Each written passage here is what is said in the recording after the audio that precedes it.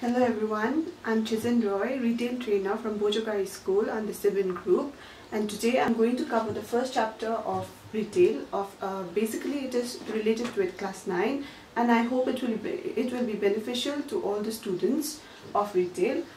Introduction to retailing, under which I'm going to cover basics of retailing, organized and unorganized retailing, store and non-store retailing, and Indian and global retailers very briefly. So basically, to begin with retailing, in India, retailing is the second largest industry in terms of providing employment, right after agriculture, and then it is the fifth largest industry in India. So earlier we used to go, and still we go to shops which are nearby our homes and buy materials for our daily use. But this method is becoming very different in our day-to-day lives nowadays, because nowadays we are covering it through departmental stores, convenience stores, supermarkets, hypermarkets and everything. So why has there been an increase in this hypermarkets, supermarkets, and we are buying through all these mediums? It is because basically there has been increase in the standard of living. There has been an increase in the need of products and services. Also, there has been increase in the competition of products and services, the quality of products and services, and thus retailing is growing in terms of the departmental stores and convenience stores, etc. So beginning with the basics of retailing, I would like to begin with saying that the word retail comes from the French word retailer. Retailer meaning to cut a piece off, or to break off, or to divide. Okay, it is actually the word coming from the tailor's place, who cut the cloth into smaller pieces and then they join it with other clothes to make the final product. So retailer comes from the word, basically retail comes from the word retailer in French. It's an old French word, and then it means to basically break off from the bulk. So coming to breaking the bulk, that is one of the main functions of retailing. Now breaking the bulk means to break off from the large lot. So the large lot is something which is very large in size, and thus it cannot be provided to the customers as per their needs. So we need to provide them in terms of their needs, in terms of their requirement, which is in smaller quantities, and thus we have the middlemen and the retailers who provide these retailing goods in smaller quantities from the producers who actually provide the retailers with the larger bulk. So the retailers, one of the main jobs of the retailers is to break the bulk into smaller quantities and then to provide it to the customers as per their need, as per the time, as per the place. The second most important function of the retailer is to provide the right information regarding the products and services which they are selling. Okay, which means that what kind of products they are selling, what is the composition of the product, what is the ingredient of the product, what are the features of the product, what brands are available. So these are the important features, and then the services which they provide, what kind of services, what kind of after sales services which may be required. So these are the other very important function of a retailer. Thirdly, retailers are supposed to provide services of the products which they offer. Some products come with after sales services also. For example, if we buy a computer and then we need to install it, which we won't be able to do it on our own, some of us. So we need the help of the retailer to install the computer. So in terms of that matter, the retailer is going to provide us with after sales services, and then they are going to come to our homes and then install the computer. Furthermore, they might install an antivirus also, which will be very much required for the computer's functioning. And then in other stores there might be gift wrapping facilities, credit facilities to the customers, and also There might be other facilities like free home delivery to the customers. These are the services which is required by the customers and may be provided by the retailer as one of the important functions of the retailer. And then the next function of a retailer would be to provide a pleasant, convenient and a comfortable environment for shopping for the retailer, for the customers, because as you may have noticed that a shop which is very comfortable to shop in, which has a very pleasant environment, has more customers in it. So thus, how can we make this environment comfortable and convenient is by providing soft music, proper lighting, and then by providing enough space to walk for the customers, so that there is enough movement for the customers to make, and thus they will be very much encouraged to shop in that shopping environment. Also, the uniform of the employees should be neat and tidy, they should be pleasant, okay, and then they'll be able to attract the customers to come into the shop and then do the shopping. And also another important feature of the as in the function of the retailer is to provide appropriate service to the customers. Appropriate service in terms of after sales service, as I've already mentioned before. However, this after sales services is also very important in terms of providing service product also. Okay, product may not be only in terms of tangible product but of intangible in nature also. So in terms of that also, the services should be provided very appropriately. Okay, this is about the basics of retailing, and next I would like to cover organized and unorganized retailing in a very brief manner again.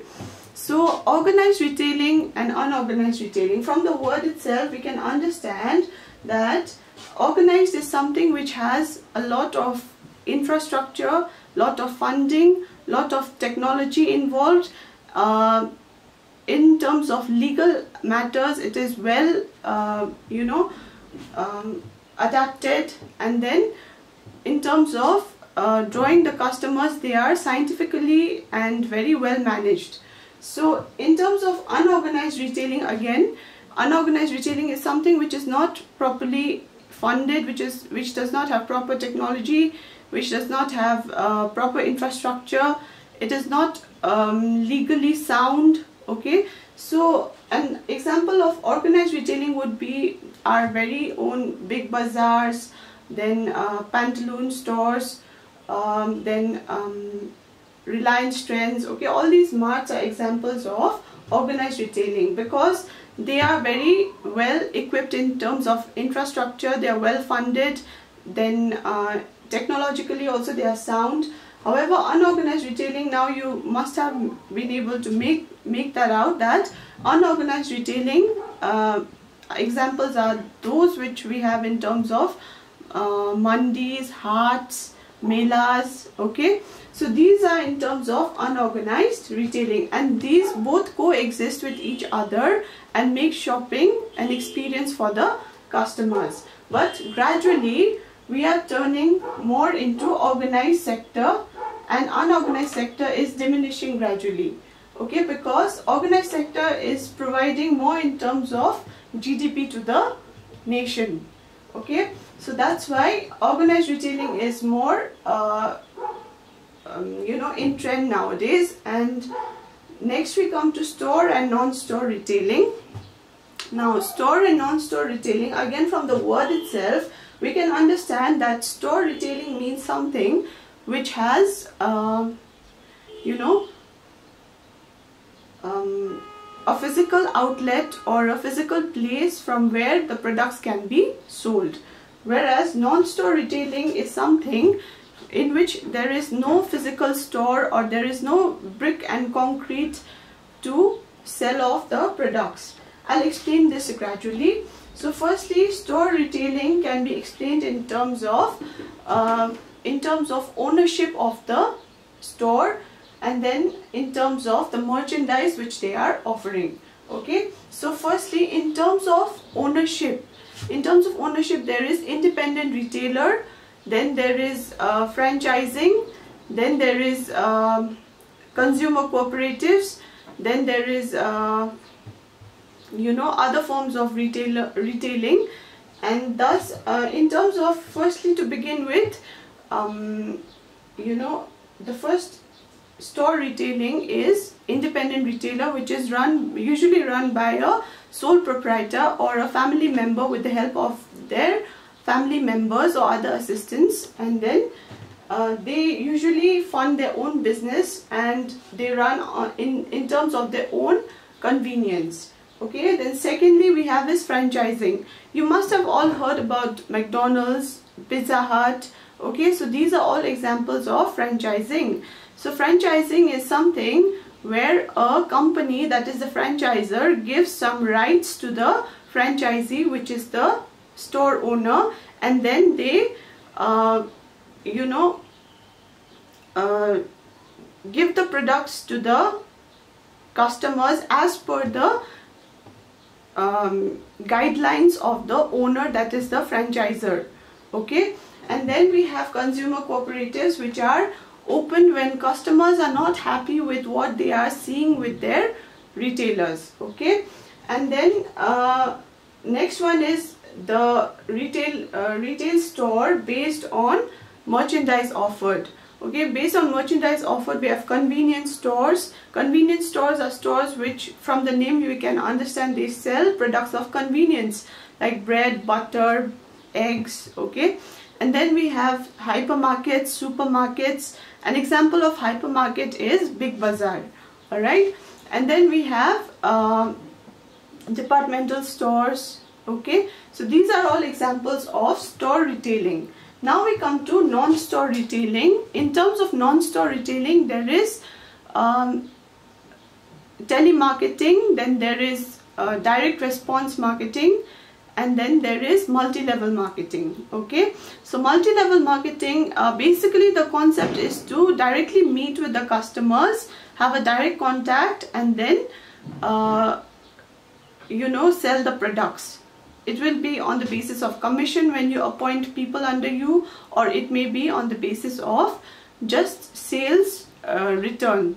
Okay, so non-store retailing does not involve a proper physical store where the products are sold by having the customers come into the store, but it is rather sold through emails or coming in direct contact with the customers, or through telemarketing, and then telemarketing might involve through television or through telephones also.